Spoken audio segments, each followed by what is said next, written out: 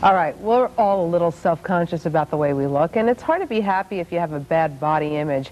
Lynn Brown met one man who says surgery made all the difference. Summertime is right around the corner. Hitting the beach is definitely on the list of things to do. I would go to the beach, but I would leave a shirt on. Yes. You would leave a shirt, and you would swim in a shirt? I would swim in a shirt. And this is the reason why. George's breasts were so large, he was embarrassed. It is a condition known as gynecomastia, and a lot of men have it. How bad was it? It was very bad. I mean, I look like a woman. But in today's world of nip and tuck, if you don't want it, you don't have to have it. Are you having any problems? No, not at all. So George decided to have breast reduction.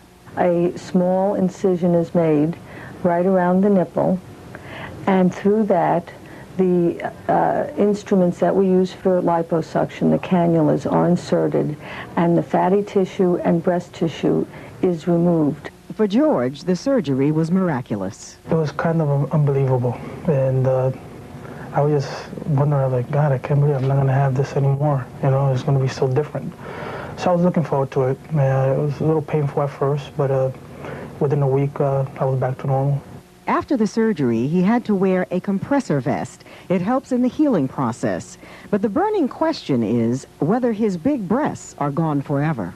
Not all of the breast tissue and fatty tissue is removed because you need some of it between the muscle and the skin. Mm-hmm. But it's very unlikely, if the majority of it is removed, that this will recur. It's been 6 weeks since George's surgery, and the difference is startling. He can head for the beach now and not worry about breasts. Out of sight, out of mind. I'm Lynn Brown, Fox News.